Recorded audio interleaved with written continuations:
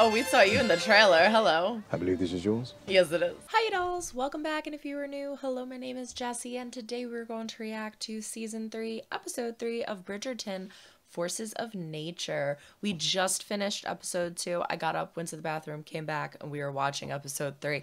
I am on a mission. I want to find out who this person is that is going to visit Lady Danbury. I want to know if Remington is going to want to see Penelope after the exciting news in Whistledown. Is Eloise going to reach out to Penelope?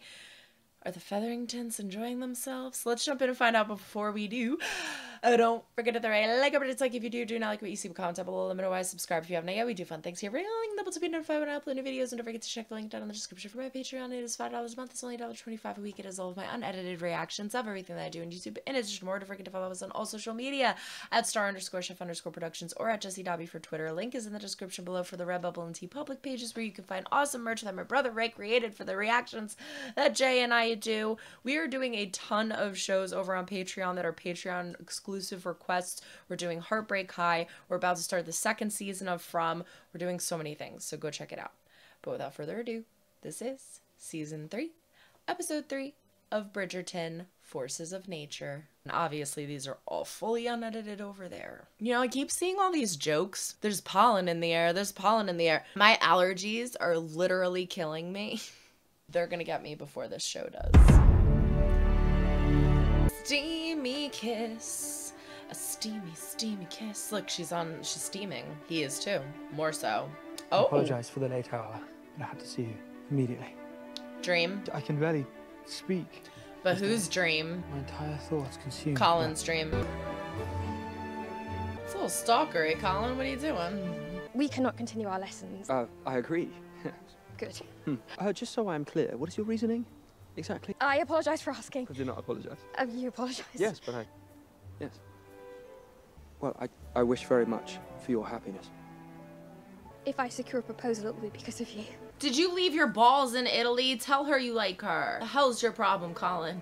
He's so used to having every— oh, hello, Wembley, Debley. To be the most eligible lord. So used to having all these women swoon over him.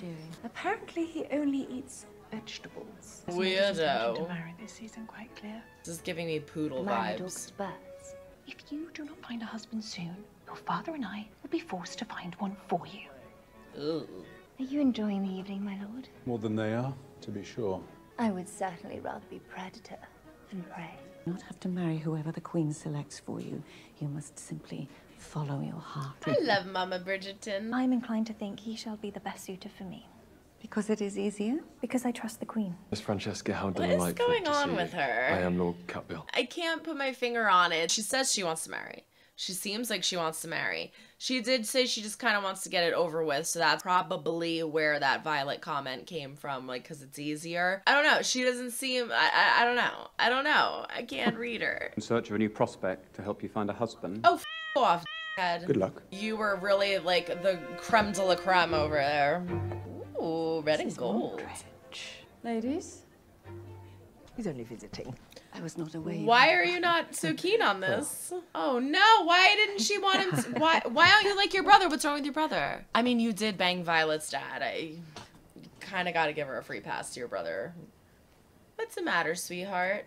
Talk to us. Forgive me, I was simply— In need of some quiet. Oh, I've okay. been in search of it all night. Oh, okay. She's like, woo, finally, it's someone who doesn't want to talk. This is my kind of person. She smiled. It's the first time she smiled. Please excuse me. No, where are you going? Francesca, that was perfect. You could have just stood there and looked at the fire. You and your brother were amongst the heroes of the day. I don't know if I trust her. She seems I was quite sketchy. impressed. Lady Tilly Arnold. I was married. To who? Oh. Does it matter? How did you and father know it was reciprocated? Oh, he's asking Because he Mom for gathered the courage advice. to ask. You gonna put together? Well. Violet's no dummy. She knows. He asked her out. Finally free from your admirers. There is a question. Debbie already asked. Ask it. Miss Featherington. Spit it out, Colin! Mr. Bridgerton. Instinct has led this man of nature to the most surprising pick of the season. Colin. Love this song.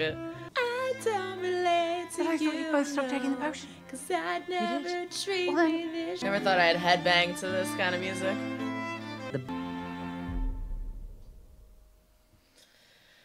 Oh, man. All right, there you have it, episode 3, Forces of Nature. Oh, man, he figured it out too late. We open up with the dream. It is Colin's dream. He cannot get Penelope out of his head, and he is trying to kind of, throughout the whole episode, figure out what this means, what he's feeling, and come to terms with his emotions. He has a wonderful conversation with Mama Violet, and it's too late. It is too late. Debbie Pooh already asked her and picked her and gave him his card. So we have a problem now because Colin is head over heels in love with Penelope, and we know that Penelope really, really likes Colin and is in love with him, but it is what it is now. I can't believe I'm about to say this, but I kind of felt bad for Cressida. Dude, you said you were gonna bring her a lemonade and then you just never came back. So messed up. But I think they were also showing that, you know, Cressida and him have some things in common. They both have issues with their families. But they seem to have been enjoying each other's company regardless of, you know, how much they actually have in common. So hopefully what happens is that they will just realize that they're not right for each other, and maybe we can explore things with Colin. But we only have one episode left and I don't know what's gonna happen. This is crazy. We have a really interesting moment with Francesca where she's like, you know, I trust the queen. Queen's gonna set me up. This is perfect. This is, you know, I'll be done looking for somebody and it'll be over with.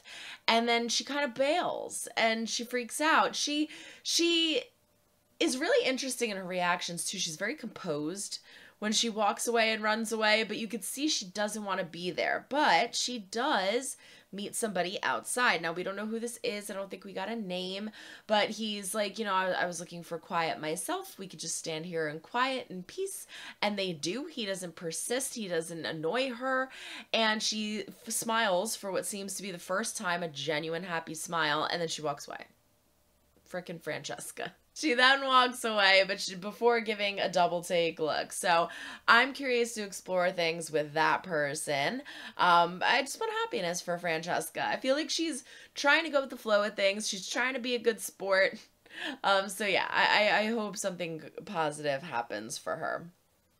We are introduced to a new character who Benedict is very fond of, Lady Tilly Arnold. Now, as I said in the middle of the reaction, I am doing Patreon exclusive requests for Black Sails. We are on the final season. We have 9 episodes left. It is fantastic, and that actress is from Black Sails. She's great in the show, and her character, however, is kind of like conniving, and so I don't know if I'm taking those feelings and implementing them onto Tilly, or if Tilly is not trustworthy. Tilly, I feel like she gives me like sketchy vibes. She's very independent, very forward. She doesn't give a crap about what you think of her, which I really like, but I don't know. I just feel like, I don't know, something weird's there. So I'm happy for Benedict right now, but I am keeping a slight guard up because I don't know if we can trust Tilly yet. We'll have to see. We find out who the visitor is that came to see Lady Danbury. It is her brother.